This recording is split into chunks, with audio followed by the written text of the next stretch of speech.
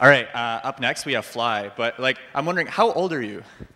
13 years old. Wow! So are you like in high school, university? Like, what are you studying? Are you doing your PhD? Middle school. Wow, he's in middle school and you're here? Where are you coming from? Waterloo. Waterloo? Water, water, water! Water! Water!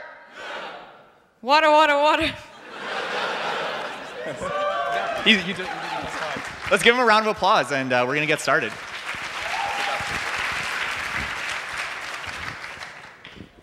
So when I came here, I had an idea. I wanted to let anyone be able to think like they're flying.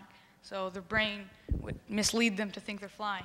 I had a team. There was 3 of us. One of us was supposed to do all the Oculus stuff. One of us was supposed to do the Mayo, and I was supposed to do everything with the drone. And we had a plan. But what actually happened is, when I got here, one of our teammates didn't even show up. He didn't even make it to Canada. The other one had to leave 6 hours in the hackathon. So I was here with all this hardware that I barely knew how to use. So I tried to make the same, continue the idea, and here's what I came up with.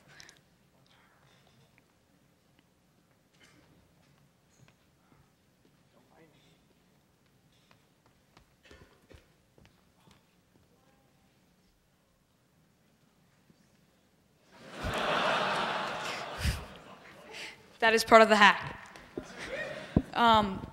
So just to explain, I have the drone camera going into an Oculus Rift, so you think you're where the drone is pretty much.